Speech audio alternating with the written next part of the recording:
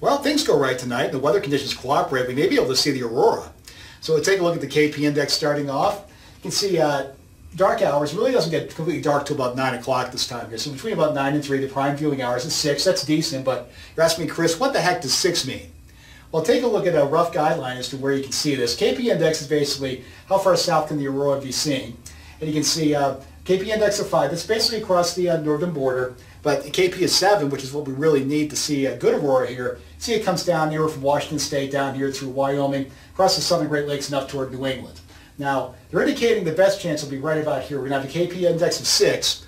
So on average, this is what it looks like. Guaranteed to see it across Canada, but obviously we're interested in Wyoming here.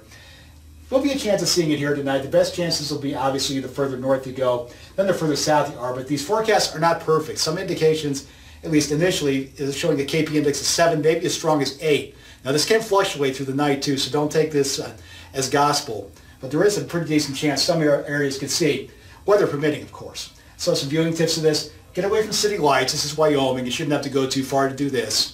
Look to the north, maybe a little bit to the northeast, since the North Magnetic Pole actually comes south over Wisconsin. Allow your time for your eyes to adjust, may take 20 or 30 minutes. Now, it may just appear as a glow on the horizon, so if you really want to make those colors pop, get a camera. If you have a standalone camera, turn the exposure up. But a good way to view it maybe is you have a cell phone, is put it into night mode, maybe turn the exposure up. You should be able to see those colors pretty well if we have a good display of the aurora.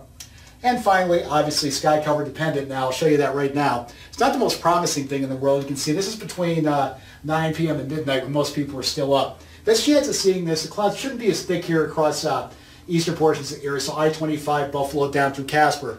Better chance of seeing that. The worst conditions across the west, Jackson, Afton, especially west of Divide.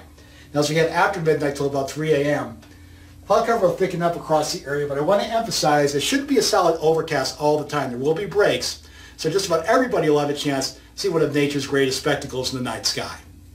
Happy stargazing.